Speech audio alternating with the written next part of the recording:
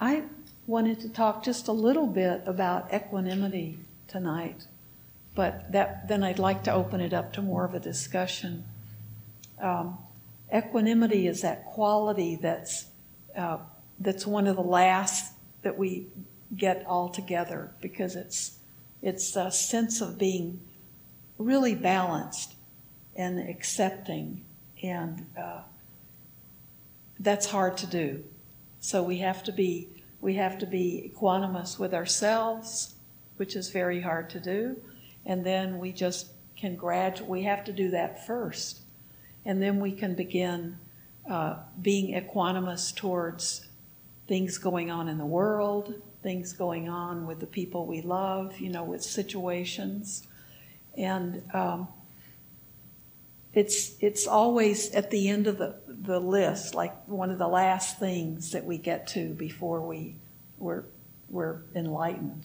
So there's a reason that we struggle with it, and there's a reason it's because we have to have all the other things set up in our lives to give us the ability to have equanimity. So one of the things I ran across some good things you can do in the moment in your daily life that can just give you a little practice in equanimity. And one of those is to just different times during the day when you're working or when when you just think about it, you can just be aware of your own reaction to things going on, maybe at a meeting, or if you're just driving, or you could be at work or be at home or talking to someone, and just be aware of your own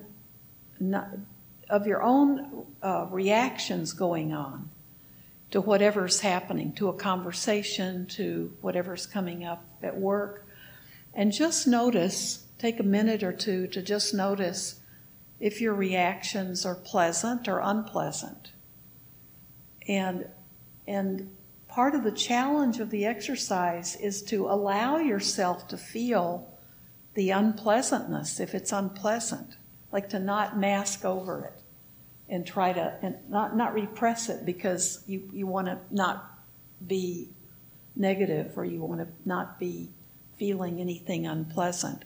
But to just allow yourself to feel either the pleasantness of the interaction or your thoughts at the moment or your response. Just be aware of whether it's pleasant or an unpleasant response you're having.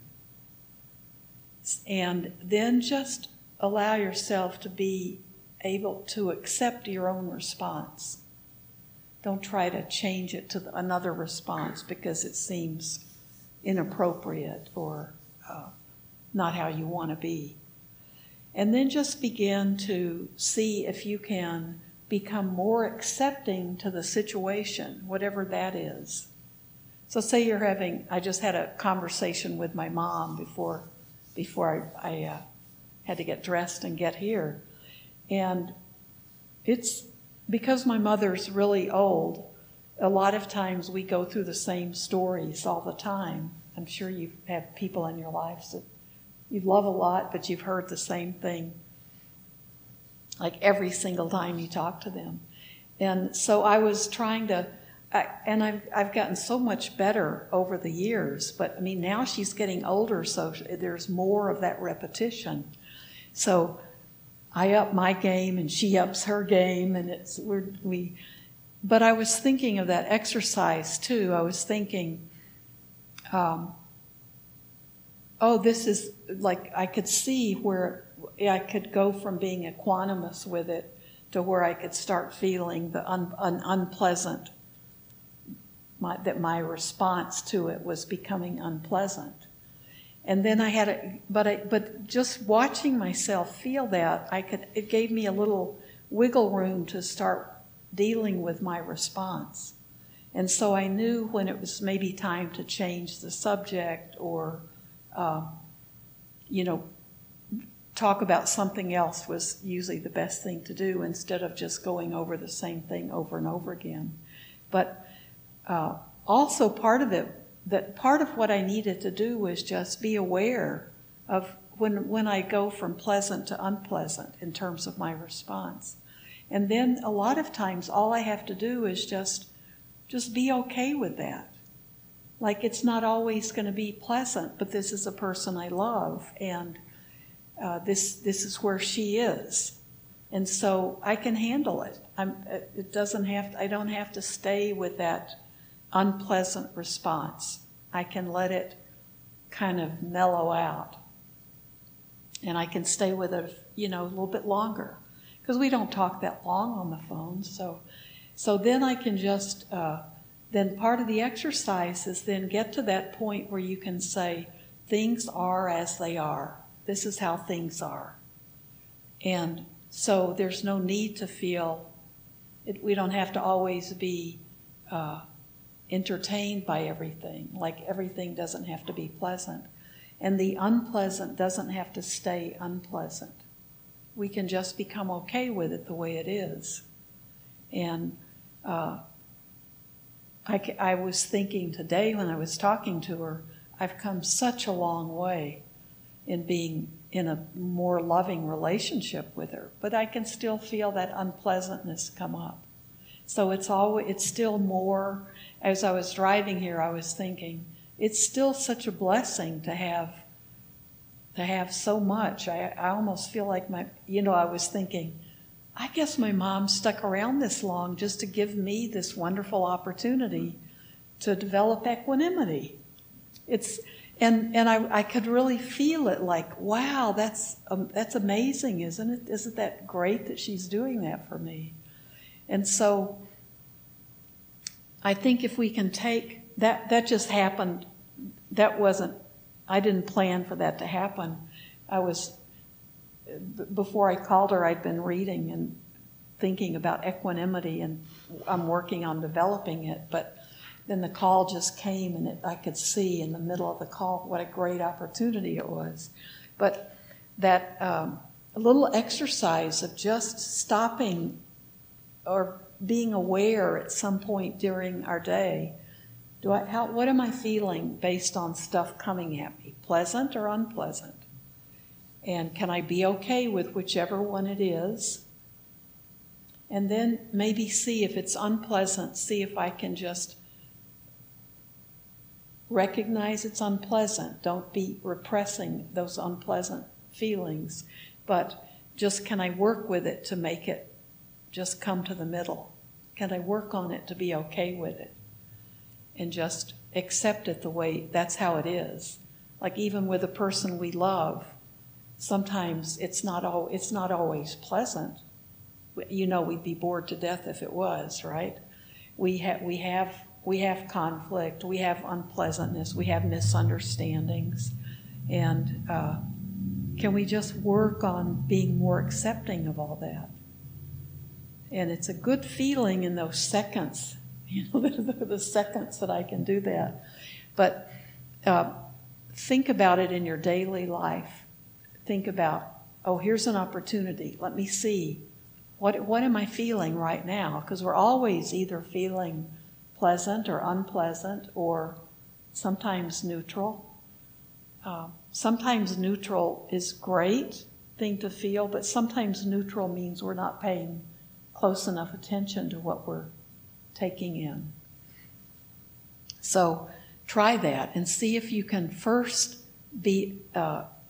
feel okay about how you feel, and then see if you can change it a little bit, and see how that feels, to be able to work with it. So I thought some of you may have your own experiences working with equanimity that if you could share. And I'll tell you first, the reason I'm trying to work with it, I'm trying to work with the Brahma Viharas, the 4 qualities, the supreme qualities, loving kindness, compassion, and sympathetic joy for others, and equanimity is the 4th one. See, it's even last in that list. So it takes all the other, you have to build, the others have to all be there for equanimity to come. But those 4 qualities are what I'm trying to work with in my practice. And I asked Bhante Bhatia in Sutta study yesterday, like, I know how to do loving kindness meditation, but is there a special meditation for compassion and sympathetic joy and for equanimity? And his answer was so wonderful because it started seeming easy. And I've seen, you can find specific meditations for those other qualities, but he said, if you do loving kindness, then you're doing all the others too. If you go through, start with yourself and work out to your loved ones, and then to strangers, and then to difficult people, and then to all beings. As you work out, you're hitting compassion because you're wishing for others the same things you wish for yourself. And you're working with sympathetic joy because you're wishing that all beings are peaceful and happy and content and full of well-being. And so that's sympathetic joy. And then equanimity is being, we have these blessings, but we're being okay with everything as it is. We don't have to say, we never say, I want to send loving kindness to my friends, but not my enemies. I want to send it to good people and not to bad people. We're sending it. We're being completely balanced. We're sending those same blessings we want for ourselves to all beings. We're not looking at who our allies are and who they aren't. We're not distinguishing. So everything's going out. It's balanced. We want for everyone else the same things we want for ourselves. And so it was like a simple. That was my favorite answer about that. And then there are special meditations you could do, maybe if you want to focus in on one of the qualities. And I know if you have Noah Levine's book, Up for Refuge Recovery, he even has specific meditations on compassion and equanimity and sympathetic joy. But they're done the same way we do loving kindness. So you just begin with yourself and you let it radiate out. So that's how I've gotten interested in this. Mm-hmm. One of the tricks in this world is to be a diner and not a dinner. And actually, we are trying to just maintain a balanced life. If in the world we see that there's a lot of, which we can't really understand, sadness and such, it's because it's being balanced by, and in turn, more acceptance of yoga and Buddhism in the world. So there's a balance that the world is maintaining. Even this room is in balance. When you take your posture for meditation, you are seeking a balance of the forces. So it's the balanced life, and it's to be a diner, not a dinner. Well, and it's true, we often don't see like the long-term view, or our view is too, we can't see things from a different perspective. And that's part of what we're trying to learn how to do, is to be able to see things from different perspectives, like the gym with a lot of facets. We're trying to see things from different viewpoints. And yeah, so that's good. Thank you for that point. And that's finding balance in everything. Uh-huh. I think maybe I'm an outlier or something, but it's hard for me to stay present, and I'm looking forward to maintain that balance, but become so obsessed with getting to a goal, whether it be fitness and financially or something, that if I just do this, or if I get that, I'll be balanced. Uh-huh. But the chase of being balanced is actually ignoring God. Yeah, because you're chasing it, because you have an attachment to that goal. So you have to learn how to let go of your attachment to it. I mean, the goals are fine to have, but we get too attached to the end goal. And that finding equanimity is really good, because then you can feel like if today you've done what you need to do towards that goal, then that's good. That's balance. But you're not too focused on when you reach that goal, because like all of us, usually when we reach those goals, everything isn't perfect. Well, you reach the goal and then there's another one. There's another It one. never ends. Yeah, it never ends. So if you stay too caught up with those goals, too attached to them, then and their expectations and those goals you're holding on to, then that's going to always create suffering. So just be aware that you tend to do that, and try to be more in the journey, the process, than the goal itself. But that's a good point. That keeps us from being equanimous, doesn't it? Does anybody else have a good something they'd like to share about the goals? Uh-huh. I appreciate the idea of equanimity. Part of what I'm working on is trauma, like having a dissociative disorder, is like that I have different parts that come up. Uh-huh. To be in more loving relationship to them and more balance with them. Because if I'm meeting the need of one part too much and ignoring another part, that's when symptoms arise, and it causes me suffering and other people suffering. And so the loving kindness towards my parts has been really a powerful practice for me. Yeah, that's really good. Thank you for sharing that. Because the first thing we have to do is accept it, right?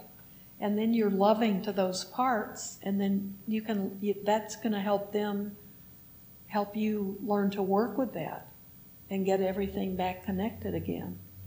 Yeah, that's lovely. And that's that same exercise for equanimity is exactly that, isn't it? Whatever's coming up, we accept it. And have to be loving towards it, because that's what there is at that moment. Yeah, thank you.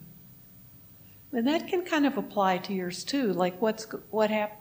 Your goal is out there somewhere, but where you are is right here, where everything is the way it is. And be focused on that. Don't get lost. It's hard to maintain, not get caught up in the pursuit of the goal. Yeah. And enjoy the journey, but yet still maintain the goal. Yeah. So, juggling act. It is.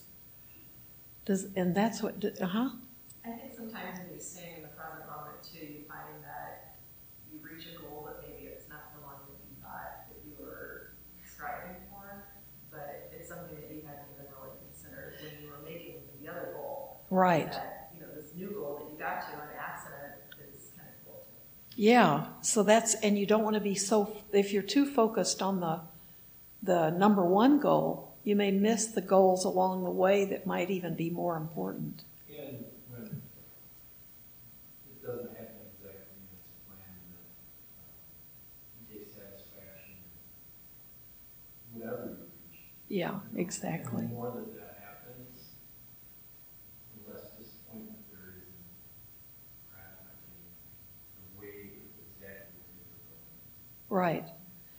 So yeah, the goal, it's good to set goals, but we have to be ready to let go of them at any point. Which is, that's what we always have to be juggling with that.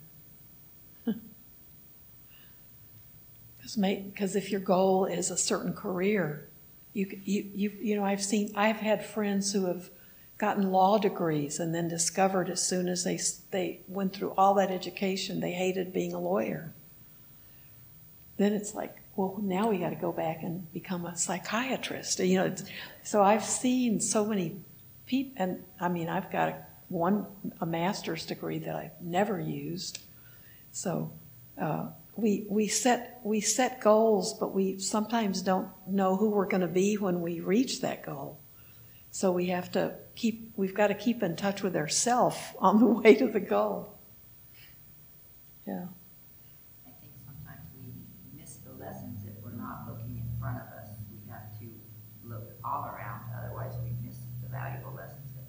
Yeah. Right? And the ones And that, accepting ourselves and loving ourselves, we miss the lessons, or looking too far ahead for the goal. We miss the lessons, which is where we find balance when we go, this is why I'm feeling this way, or not feeling this way, or right. whatever it may be. It's right? what's kind of right in front of our face at the moment. Yeah. That's what we need to learn. If we're looking everywhere else, we don't. Yeah, we can't see it because we're blinded if we're looking too far ahead. I think the world, for some, is the teacher. I think it is for all of us. Your vibration, your thoughts and actions attract to yourself what you need next to progress in self-realization. Well, we know the Buddha always said everything we need to learn is in this body. And this body is what we travel through this world in. And we can find the answers are within us. I mean, we're just trying to discover what's already us, what's already here, that we've kind of covered over. So, yeah, we need to stay in touch with what's right in front of us. Unpleasant or unpleasant, right? Acknowledge it, do it. Yeah. So it's always kind of learning to cradle whatever it is too. That image of kind of rocking with it and sort of soothing it, just like it's a baby or something that's gotten fussy. Thanks very much for sharing with us about with the trauma, that disassociation, and how you have to be, because we all have forms of that, right? So we have to accept ourselves the way we are right now. So you need to accept yourself for being really goal-oriented. That's not a bad thing, that's a good thing. But then you have to work with it to make it to be more skillful with it, to be more gentle with yourself, and not lose what's happening every day. But we all have to meet ourselves every morning when we wake up, where we are, and just accept. And the more we can accept it in ourselves, the more we can accept it in the rest of the world. I used to hate that expression, it is what it is. People don't say that as much now. They used to just say it at the end of every paragraph. But it's actually, that's what we are trying to look at. That things are the way they are. That's one of the lessons this world is here to teach us. That's why we come to this world, is to, okay, the world is this way, and we often don't want it to be the way it is. And we're trying to learn to work with that we're not seeing reality clearly, that we're not working with what's already there. So it can be fun, it can be good. We always have to choose how we see it also and how we react to it. That's right. And it's not that we can necessarily change it, what they are, but we can change from within. And that's always little exercises that we can do during the day are ways to help us tune in to how we do that. Mm-hmm. Turn lemons into lemonade kind of thing. But first we have to recognize that they're lemons. Right. We can't, I don't think it's good to be like Pollyanna-ish, like not acknowledge that there are these things. It's better if we see it. This is how it is. Now let me see how I can work with it, but only after I recognize what it is. Yeah. I think sometimes too, recognizing those feelings for me is helpful because that helps me kind of realize that they're just feelings. They're not part of me. Yes. Like if I'm feeling sad, sometimes I feel like, I just feel it. I feel like I'm a sad person. But when I recognize it, I kind of realize this isn't me. It's just a feeling that I'm having. Yes. And that kind of helps me a lot. And that's really important. And that's why in our meditation we always think about just let that stuff that comes up in our thoughts that come up, just let them flow through. Because a lot of times that's what's coming up. Like, oh, I'm mad at myself because I didn't get something done today at work. Or, there are feelings about kind of beating on ourselves. And we don't have to, we can see that those thoughts and those feelings are not who we are. They're just things coming up and passing away. Yeah, thank you. That's very important. Okay, thank you, everybody.